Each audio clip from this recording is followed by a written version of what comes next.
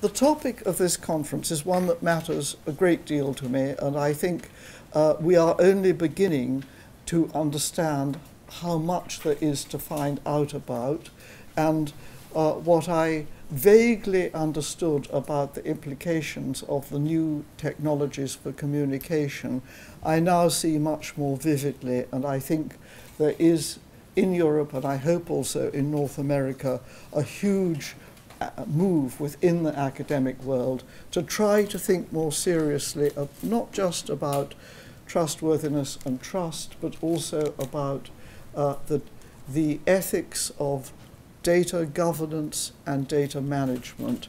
These are going to be very preoccupying and difficult things.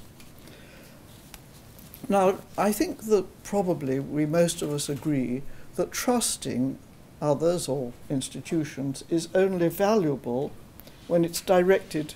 Could I have the light, please? Thank you. When it's directed to agents and activities. I'm not quite sure whether we're meant to be having a light show, but certainly if the lights turned out, I can't see to give this lecture. So could we please keep it on? Trusting is valuable only when it's directed to agents and institutions that are trustworthy, like the lighting system. For example, think of all those people who trusted the very well-known Mr. Madoff, who then made off with their money. And it would hardly have been consoling for them to think, well, at least I was trusting. After all, far better if they had not been trusting, had not invested their money in his Ponzi scheme. Our aim, everybody's aim, is surely to trust the trustworthy, but not the untrustworthy. Now, I find this an elementary point, and it makes it puzzling, at least to me, that so much contemporary investigation and discussion of trust and levels of trust says little, sometimes nothing at all, about what it takes to direct trust to trustworthy institutions and persons, or to direct mistrust to untrustworthy institutions and persons, because surely we want to do both. But as soon as we acknowledge that what matters most is being able to judge trustworthiness and lack of trustworthiness, it surely becomes clear that it's not enough to investigate generic attitudes. It's important to take questions about evidence, about expertise, about professionalism, and their bearing on trustworthiness seriously. Hence the importance of this conference. And yet the claim that you need to think as much about trustworthiness as about trust is still contested. Michael Gove, former Lord Chancellor in the UK, notoriously said in June 2016, during the Brexit referendum campaign, that people have had enough of experts. But what he said was not quite what the newspapers reported, because in fact one can tell from the interview on Sky News, which you can still look at, that he'd begun a longer sentence and we don't know how it would have finished. He'd begun to say something quite specific, but he was interrupted by a particularly hectoring interviewer. Gove has subsequently said that what he had intended to say was that the public have had enough of economists, of experts who give economic advice. Well, we can all giggle at that, particularly the economists here, and remember the quip that where there are 6 economists, there will be 7 opinions, and 2 of them will be Mr. Keynes's. But it's the literal and uncharitable reading of Gove's remark that is making the headlines and the running in many political and other debates about the idea that we live in, I quote, a post-factual or post-truth era, and in disputes about who's peddling not merely the occasional bit of misinformation or even exaggeration or lie, but pervasive fake news, and all too often who is promoting combative and dismissive views of supposed expertise, including scientific and professional expertise. For these, as well as for less important reasons, I think we need to think very carefully and critically about claims to expertise and about trust in experts. I don't know whether it's something I'm doing that's affecting the electricity, because... It's motion sense, so I'm trying to move around. Okay, I'll try. As I see matters, we indeed need to address several distinct but linked issues. We need in the first place to be vigilant in distinguishing between trusting others, including experts, truth claims, trusting others, including expert commitments to do what they've undertaken to do, and trusting others, including expert competence to meet those commitments. If I trust journalists' claims about President Trump or Mrs. May, for example, I'll be placing trust in the honesty and truth of the claims journalists make about them. In this case, for the most part, empirical truth claims. Of course, they may be, in some cases, false empirical truth claims. By contrast, if I trust my bank to send me a monthly statement of account, I trust their commitment to do so. And if I trust my dentist to extract a tooth, I trust her competence, her expertise, skill, and good judgment that she will bring to the extraction. I will, of course, assume that my bank and my dentist also accept certain truth claims. For example, that the address I have provided is correct, or that it is the right upper wisdom tooth that needs extracting. But my trust in their future performance is not based solely or mainly on my belief that their truth claims are honest or indeed accurate, but rather on judgments about the commitment or reliability on the one hand and the competence or expertise on the other that they will bring to action. The distinction between placing trust in others' truth claims on the one hand and in their commitments and competence on the other is an instance of the standard philosophical distinction between two directions of fit. In trusting or mistrusting others' truth claims, we aim to judge whether those claims fit or do not fit the world as it is. In trusting or mistrusting others' commitments or their competence, we aim to judge whether their action will live up to their commitments and whether it will achieve the relevant standards of competence. The first direction of fit is empirical and the second is normative.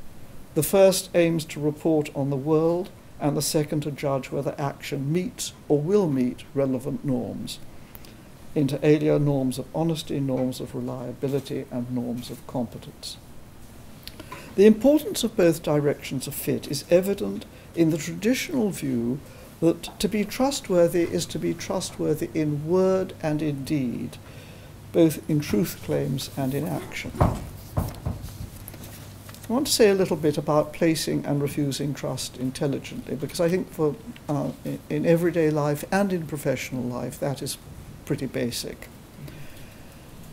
It's useful, I believe, to focus in the first instance on relatively low-key claims to mistrust specific claims or specific commitments made by certain experts, professionals, and institutions, and to set aside hyperbolic claims to mistrust all experts or all expertise. I mean, one does meet those claims, but I think blanket claims to mistrust experts are often exaggerated, even silly, and may not fit with the views or action of those who make them.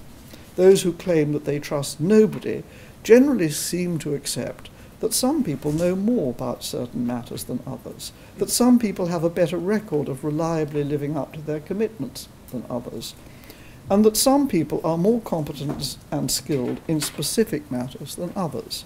They generally prefer, for example, to have an expert surgeon rather than their next-door neighbour remove their grumbling appendix, or an expert plumber rather than the surgeon to fix their water supply when the tap starts leaking.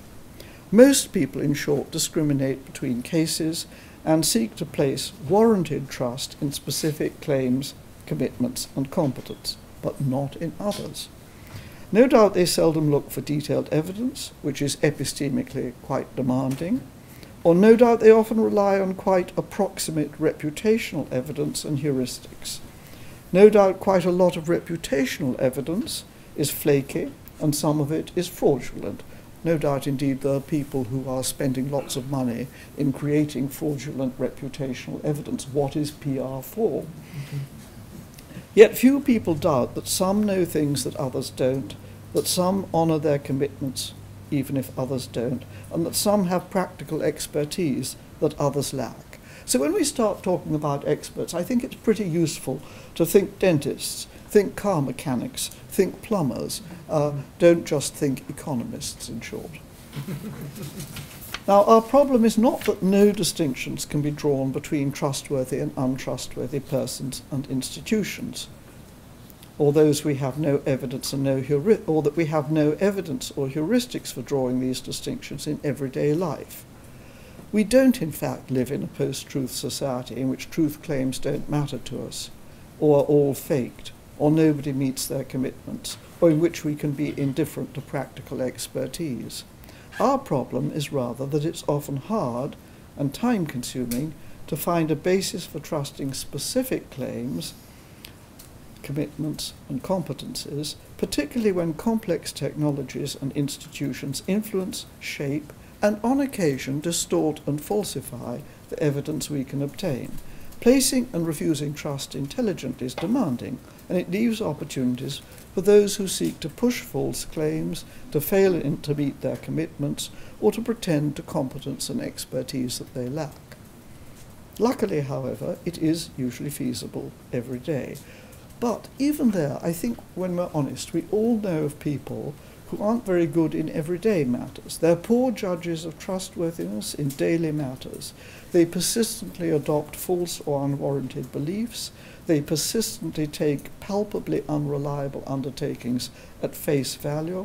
And they persistently fail to detect or ignore, which is more interesting, evidence of lack of competence. I think that is one of the topics that the sort of work we're hearing reported at this conference most needs to engage in, namely why persistently misplaced trust is favoured and what is the driver for it, because so often it is injurious to those who misplace it. Not always, but so often. But I think problems are far more likely to arise, not in familiar circumstances, but in judging expert truth claims, expert commitments, expert competence, particularly when expertise is institutionally and technically mediated and involves numerous parties and sometimes pretty arcane expertise. Although it can be hard to judge expert claims and their commitments and their competence, there are, however, steps that can be taken, and I shall comment briefly on a few of them, on some of the possible shortcomings of steps that have been taken, and on some remedies that bear on linking trust to trustworthiness in complex settings. So let me say a little bit about challenges to truth claims. There are, I think, many measures that support the intelligent placing and refusal of trust in truth claims, including in complex and arcane truth claims, such as we find in scientific and other specialized and professional activity. And some of them have, of course, been discussed and refined across centuries, not only in accounts of scientific method and inquiry, but also in wider discussion of epistemic standards and in ways of securing legal certainty and institutional probity. This is not novel territory. And I'm not going to comment on the current state of discussions of these issues, but I will say a little bit about challenges to inquiry that come from directions that have, on the whole, little to do with scientific, expert or professional methods, but quite a lot to do with the structures and organizations for using that evidence. As I read it, what's going on is that many challenges are not to the methods, but to the organization of scientific and other expert practice, and to problems, and occasionally indeed to perverse incentives that they create. However, one challenge which I single out, because it is of a different sort, is based on a deeper mistake about what science and other parts of expert inquiry can offer. And I think this was touched on once or twice during the day. This objection is that scientists and other experts should not be trusted because, look, some of their claims are later qualified or shown to be untrue and are retracted. This is absolutely true, but it's also beside the point. Science and other forms of expert and rigorous inquiry do not purport to have algorithms for generating truths, let alone the complete truth, as anybody who thinks that there can be scientific progress or progress in other specialized knowledge and practice realizes. In scientific work, in other fields of expertise, earlier results are expected to be rejected or refined if the evidence so requires. There's nothing new in that. The hallmark of proper use of scientific and other rigorous methods is that findings can be subject to further test and possible falsification. Not that every well-documented scientific finding will support a generalized truth for all time. Science aims at well-supported truth claims, not at infallibility, and can progress because the results of new research and other expert investigation remain results of research and other expert investigation remain open to revision and rejection in the light of evidence. But in the present climate of opinion, I would also enter one caveat here. I think it's very important to insist that checking and challenging is not just a matter of contradicting or denying scientific claims without providing any evidence against them. And one of the issues that I think arises with some of the examples we were discussing earlier this afternoon is that people whose stock in trade is simply denial or rubbishing get a hearing, whereas the proper way to engage with them, though of course they may likely refuse to engage, is to say, okay, what is the evidence? Could we perhaps look at that evidence? Could you tell me where it is published? Could you tell me what its source is? Can we look at the evidence more closely? However, let me leave that one aside. It's a very distinctive set of issues. I think most controversy and confusion arises from disagreements that begin not with differences about scientific or other rigorous or professional methods of inquiry, but from issues to do with the organization and structures that support the commitments and reliability of some scientists, some experts, some professionals, and about their competence. I'm going to offer just a couple of examples. There are, of course, very many examples. One's from scientific research. It is a problem and a worry that a lot of non-reproducible results are published in scientific journals. Although one might hope that further research could eliminate or reduce the problem, that research may not be undertaken, often for very good reasons. It may be expensive, it may now be clear that it would be unfruitful,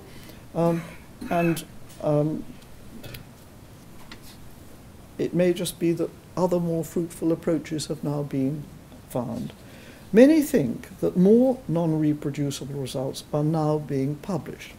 I'm not sure how robust that evidence for that is. I look at Luke, of course more results are being published, so probably more non-reproducible results are being published. But whether there's a higher proportion of non-reproducible results being published seems to me to be something that probably we don't have very good evidence on.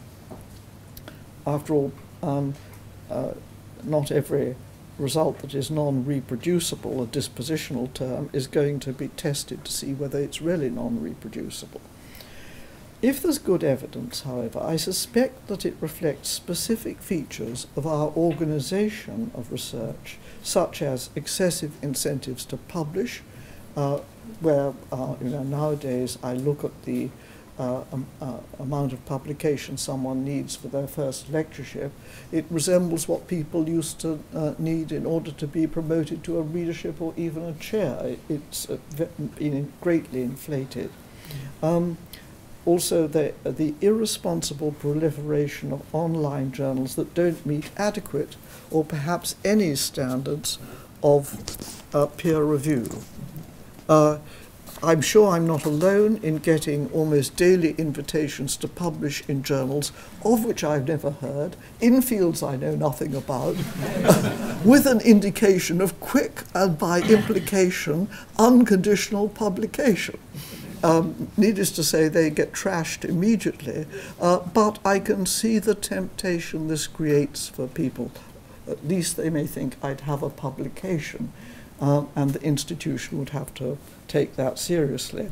And then there is the fact that we probably have some inadequate ways of dealing with conflicts of interest. I don't say inadequate ways of dealing with declarations of interest, which I regard as quite a separate matter.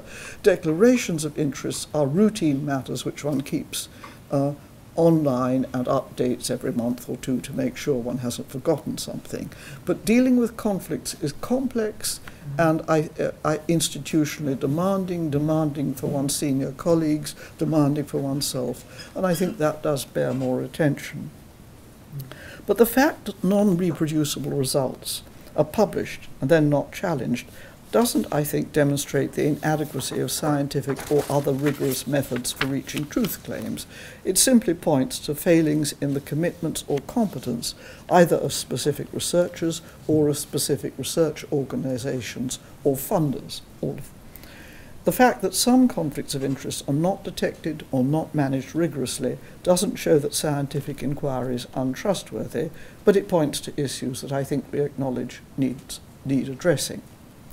But other problems seem to me are not immediately connected to failings in scientific or other expert commitments or competence. Many of them arise from the shift to online communication. The shift has had great advantages, not least for scientific and expert work. It reduces the cost of publication, it broadens the dissemination of findings, but it comes at a very high price. The digital revolution has undermined some traditional systems of quality control. It's made it easier to bypass expert gatekeepers.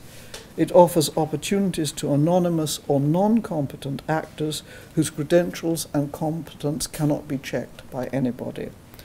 It has unsurprisingly encouraged the proliferation of truth claims that have not been checked, may not be backed by any expert, professional or institutional commitments or competence, or by any solid evidence. And while the opportunistic so-called journals that solicit articles but don't peer review what they publish may be traceable to identifiable publishers, I'm actually not sure how widely that is the case, and I don't know whether it would be discoverable. There's no constraint at all on the anonymized proliferation of unsubstantiated and unattributed truth claims that multiply without check or challenge in the online echo chambers of social media or are algorithmically recirculated. And I think we need to start taking these issues very seriously. So, challenges. One might have thought, one might have hoped, that the multiplication of unsubstantiated truth claims would have been stemmed by the ambitious regulatory revolution of the last 40 years. That revolution, those revolutions, have aimed to hold experts, professionals and institutions to account and to require them to communicate honestly, to live up to the commitments they've made, and of course to perform to required standards of competence. These strengthened requirements ranged from increased financial audit to tougher accreditation of institutions and of individual professionals, from complex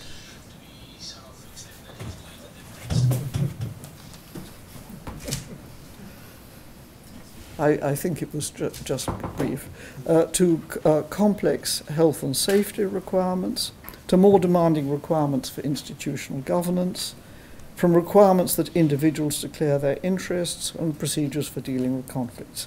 And yet, many think, although I don't think they have clear evidence, that trustworthiness has declined and that purported experts, professionals and institutions have not met their commitments or not done it all the time, not shown adequate competence or not all the time, and are even dishonest.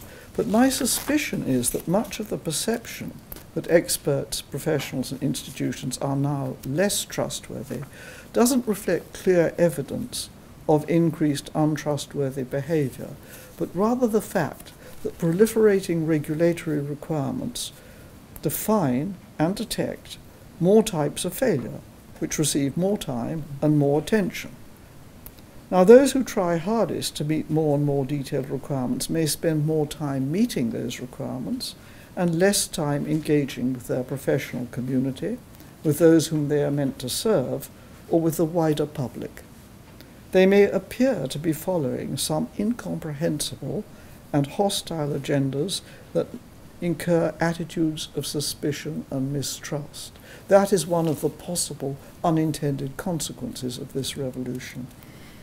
If we seek to link trust to trustworthy claims, commitments and competence, I think we need to focus not on generic attitudes, but on ways to secure expert professional and institutional performance without imposing the sorts of safeguards that actually distort performance. And that's no easy task.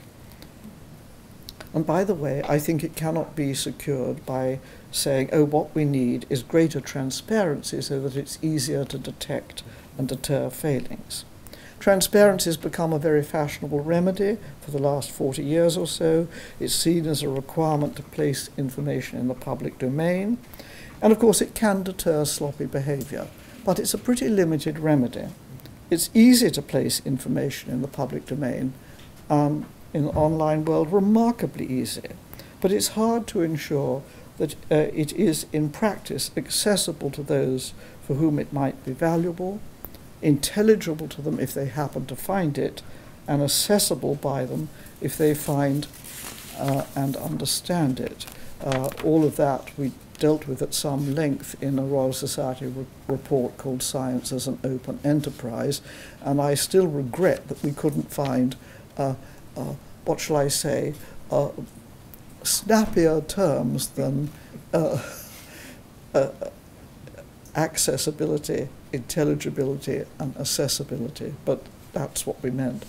While transparency is a useful incentive for experts, professionals and institutions, it's, I fear, likely to share the shortcomings of the wider regulatory revolution of which it, after all, forms quite a significant part.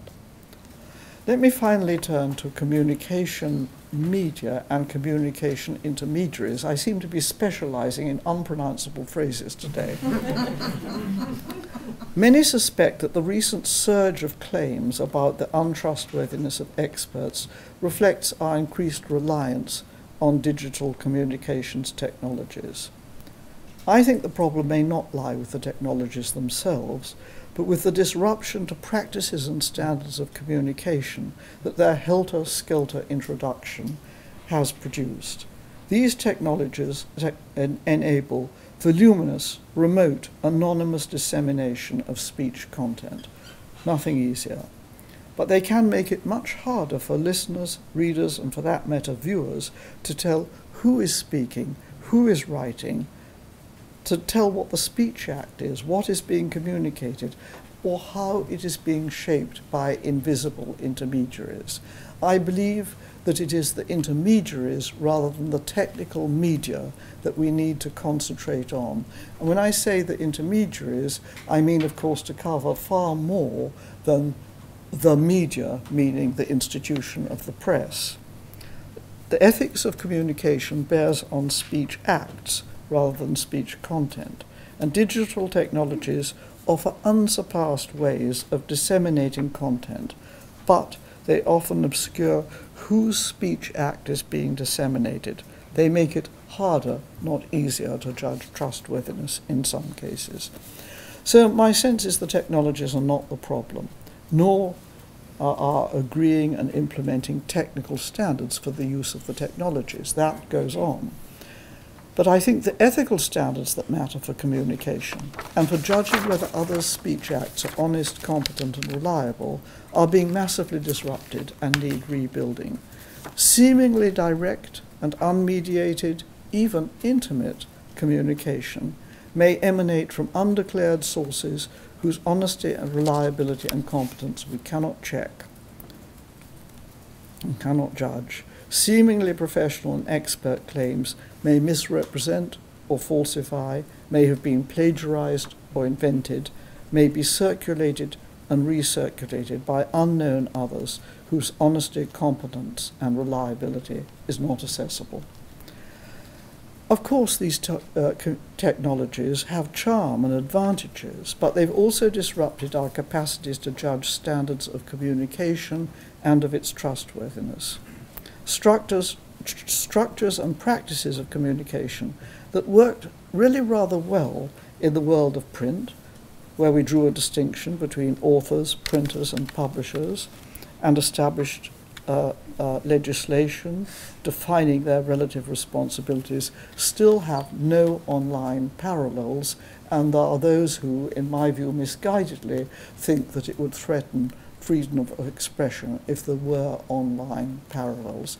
I do not think we think that the legislation that bears on publication, on defamation and the like disrupts freedom of expression using print.